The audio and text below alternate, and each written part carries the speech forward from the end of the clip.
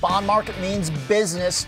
It took a pretty big drop in stocks to put a bid into treasuries. Joining me, Collin Martin is director and fixed income strategist at Schwab's Center for Financial Research. Perfect man for the occasion here.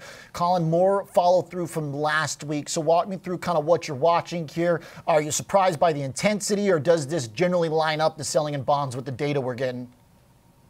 I'd say it does line up. But where we are today, we're looking at the numbers or every economic release very closely, not just us, but all market participants, of course.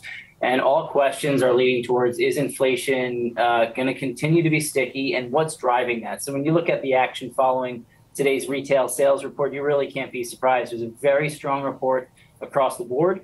We saw upward revisions to February's numbers. And the thing that we looked at most closely and what really stuck out to us was that month-over-month change in the retail sales controls group.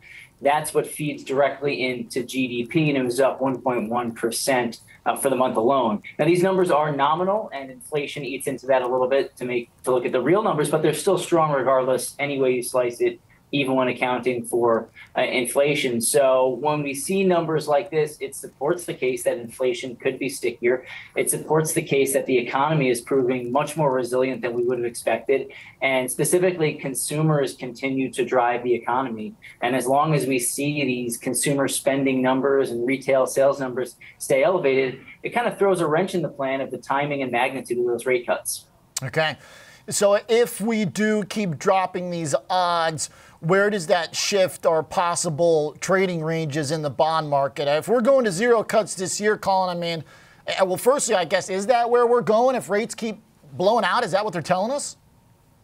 That's what they're telling us. We're not there yet, Oliver. We're still in the camp for two. Okay. We got comments from New York Fed President John Williams today, who still suggested that he thought that rate cuts were likely this year, but he acknowledged that inflation's high. That's what we're paying attention to. If inflation does stay high, or if the data we're seeing, like you just alluded to, continues to come in hot, then that would likely push back the timing and the magnitude of rate cuts, because the unanswered question is, well, what's the rate that's really going to slow this economy down and slow down consumer spending habits? Because like I just mentioned, that's really the key driver right now.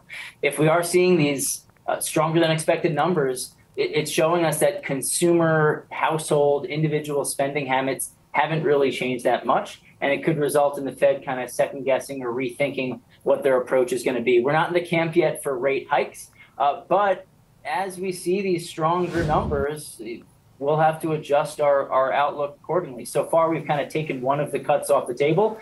If things remain stronger than we expected, rather, then we probably would be closer to 1 or 0 rate cuts. But that's not our base case just yet.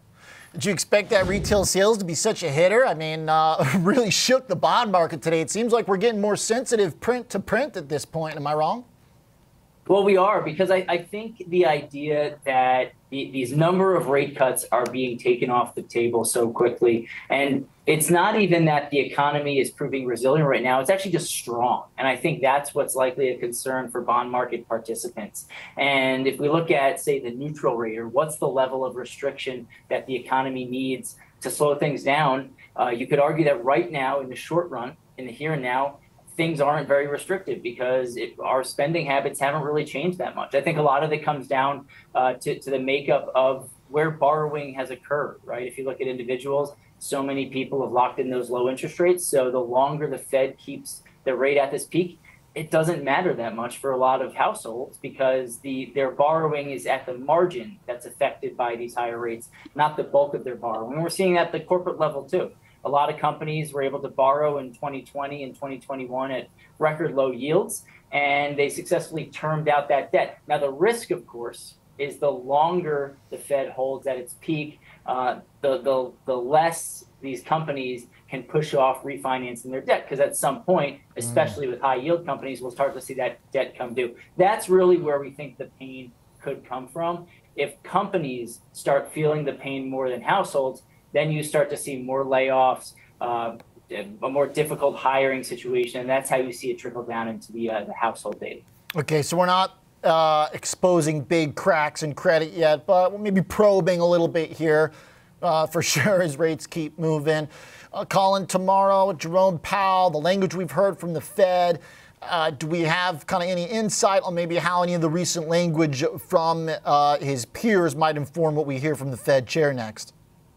I would expect to hear similar comments from Powell. Most officials have pretty much been reading from the same script over the past few weeks. The idea that data is a lot stronger than expected, and that can push back the timing and number of those rate cuts. The Fed's being pretty transparent about that. And when we hear about the idea of the Fed wanting to cut rates, I think they want to cut rates if they got the job done. But they're seeing in the data, they're seeing the same data we're seeing, that the job isn't done yet. So I think Powell will kind of mimic those comments, acknowledge that inflation is still too high.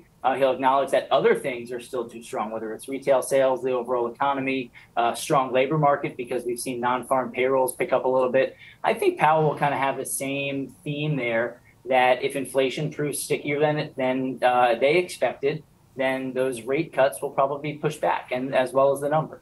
All right. Collin, thanks for the update, and we'll be watching for any changes to the framework from your team. Thank you very much.